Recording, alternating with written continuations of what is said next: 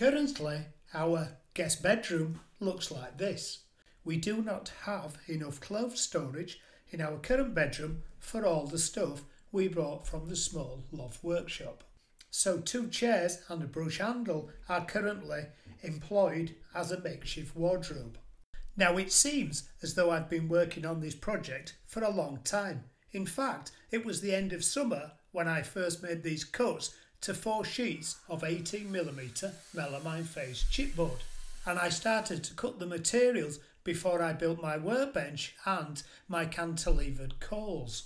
This video will focus on the construction and installation of the carcasses for the wardrobes. The top and the doors will be in a later video, and this wardrobe build will be made on a shoestring budget because now I've come to live full time in France. I've crossed the bridge between cash rich time poor to time rich cash poor. Now I do not say that for you to feel sorry for me. I'm not short of a pan of Roseanne, but when you are making this kind of project, it's easy for the accessories cost to run away and actually cost more than the main components of the build. But I will explain a little bit more about the costs as we go through this build. So far you've seen me cut the components to length. I've cut the angles to match the slope of the roof. These wardrobes are being installed in a bedroom with a sharp sloped ceiling. And here is a snippet from my last video which shows me setting out and cutting the sides of the carcass to provide some feet. I received some comments on this video that said, why didn't I build on a plinth, or why didn't I use some adjustable feet? So to address those 2 comments, firstly, the feet in my local DIY shop are €2.50 each. So to buy the feet for these wardrobes would have cost me €30. The melamine I'm using for this build cost €17.90 per sheet. So the 4 sheets I bought cost me €71.60. The feet would have been more than 50% of the cost of the wardrobe build so far. Secondly, because I'm building this wardrobe under the eaves and it's only half height, I could not afford the extra height a plinth would have provided. The clothes on the hanging rail will hang almost down to the floor to maximise the internal space of the wardrobe.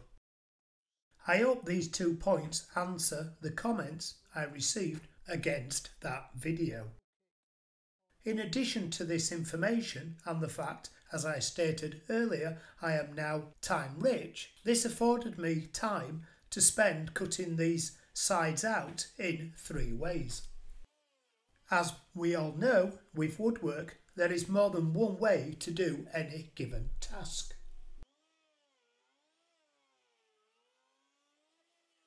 Now it is time to start to assemble the components.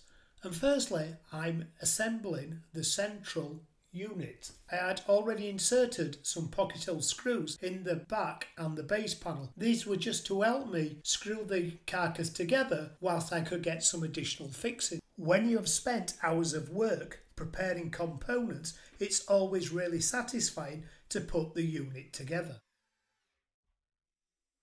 At this point, I'd not quite finished all the components in the workshop.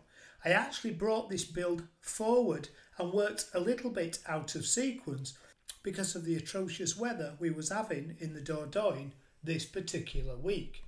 And by putting this wardrobe together in the bedroom gave me some nice indoor warm work. Now, regular viewers of this channel may have noticed there's something different about this video and the last couple of videos. And that is, there is no music. And that is because my wife and I have started a new YouTube channel about living in France. The feel of that channel will be much different from the Small Barn Workshop and will cover a much broader range of subjects than just woodworking. If you would like to visit the channel, then there are some links in the description. So just going back to the topic of music, like most people, when I'm in the workshop, I like to listen to music, a radio or podcast. But if you have the noise of that music coming through your videos on YouTube, you will get a copyright strike against your channel, which is why I prefer to edit my videos with music to mask the music that was playing in the workshop. So if you like the music in my videos, then firstly I apologise, but pop over to the other channel where there is music galore. Or if you didn't like my music, and I know it wasn't for everybody, then happy days, there is going to be no or little music on this channel. So whilst I've been telling you that news, I've been putting the unit together, and now I've popped back to the workshop to cut the intermediate plinth and some inch by inch bearers to screw the plinth to the bottom of the unit. And back in the bedroom, it was a case of fitting the intermediate plinth and the bearers for the front plinth. Don't you just hate those sticky labels they put on the face of melamine materials?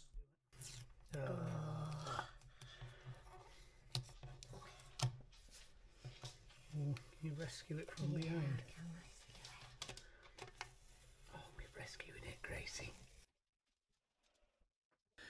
Right, it's now time to turn the unit the right way up and slide it into its position, which is bang on central in the space on this wall.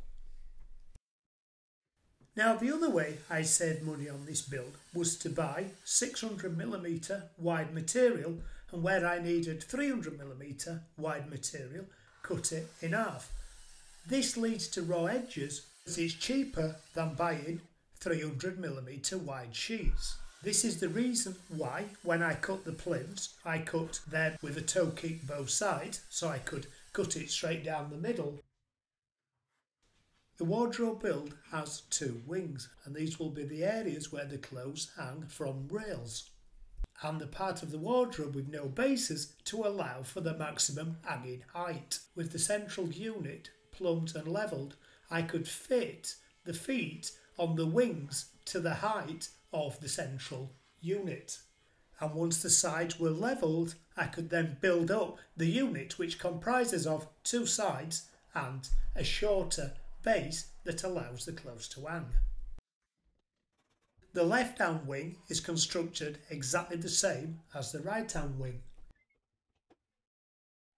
I can now start to fix the frames in their permanent positions, and to do this I'm using some inch timber. In fact, I'm cutting up lengths of parquet flooring that I find good quality and cheap to do this. I pay €25 for a pack of 5, so each piece is €5. And here, to make the grounds and the side cheeks, I'm using 2 pieces, so that's another €10. I start the fixing process from the right hand end. First I fix a ground to the masonry wall. I also fit the ground to the left hand wall. I then prepare the right hand front facing, and for this I need to scribe it over the skirting board. I cut the scribe mostly at the bandsaw and then finesse the curve with a round rasp. Back in the bedroom I needed to fettle the scribe to the wall to ensure the best fit. I could then glue and screw that piece to the ground I had fixed to the wall. Next I can insert the right hand wing and fix it to the piece I've just fixed to the wall. Pieces of timber at the top are just temporary braces. With the right hand frame fitted, I can now screw this frame to the middle section and screw the middle section back to the wall to make sure all that section is secure. Finally, the left hand section is secured to the middle section and to the ground and the scribe on the left hand side. The next task is to fit the top, which holds all the sections in place. This is cut from a 600 piece of melamine, ripped down the middle, again to save some cash. Now this is not the finished top, it is the undertop that will support the finished top, which I envisage to be much grander, albeit on a budget. It needs to be cut around the 2 uprights on either end.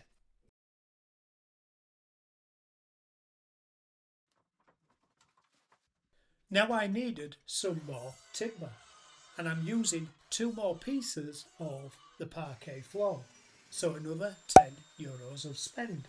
And from these pieces I'm cutting the plinths, some shelf supports and some thin nosings.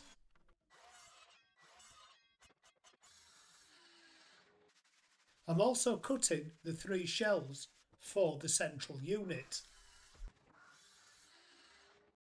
And after I've finished with my melamine face chipboard, this is what's left from the 4 sheets.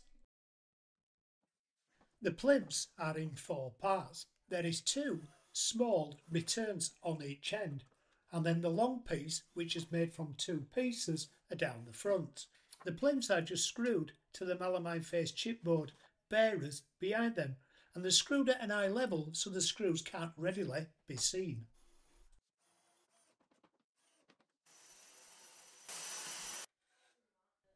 Because of the back construction and because the roof cuts into the back of this unit, the top shelf is fixed permanently.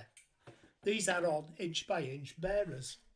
At the moment, I'm not fixing the 2 other shelves because we're waiting to find out where they need to be positioned once we load up the wardrobe. And by the way, the 2 weird dog things on the thumbnail of this video are actually storage containers. Finally, those thin nosings I cut at the saw was to glue on the back of the raw edges of the MFC, just so any stored clothes don't get snagged on the rough edges. Due to the lack of clamps, these were mostly taped on. They was left to cure overnight. Yes, very childish, and you missed. And that's it for the carcass. I'll see you soon whilst we'll be finishing the top and making the doors.